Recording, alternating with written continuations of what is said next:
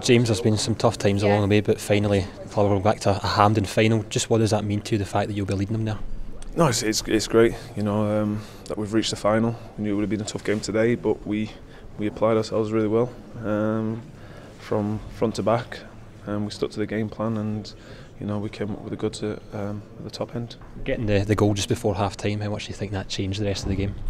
Obviously it puts you in front, you go into the second half leading, then it's a matter of controlling the game, breaking them down. Then we know that we're going to create opportunities, and we did second half. And Alfredo and Phil. Well, he was first half. Alfredo second. Oh yeah, he got two. Yeah, it's Alfredo, and he got two second half. He came up with the goods and put us over the line. And for Alfredo, number 19 and 20 for the season, what can you say about him?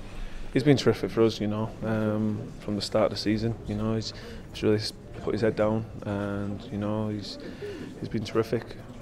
We had some problems last season. He was disciplined, but he's shown already how he's matured, and is a real big asset for us. Ibrox, we know there's nothing better than that, but playing here at the National Stadium, there's 38,500 Rangers fans roaring you on. What's that experience like?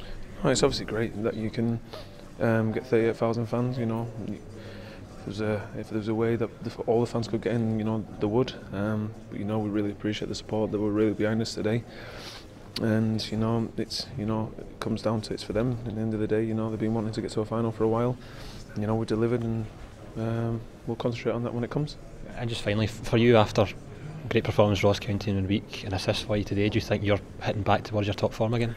Yeah, I was always going to get back to playing my best football. It's one of those, it's a roller coaster. Sometimes you do dip in performance. When you've set a high standard for the years that I've been here, but it's made us even stronger, and it's been a good learning curve.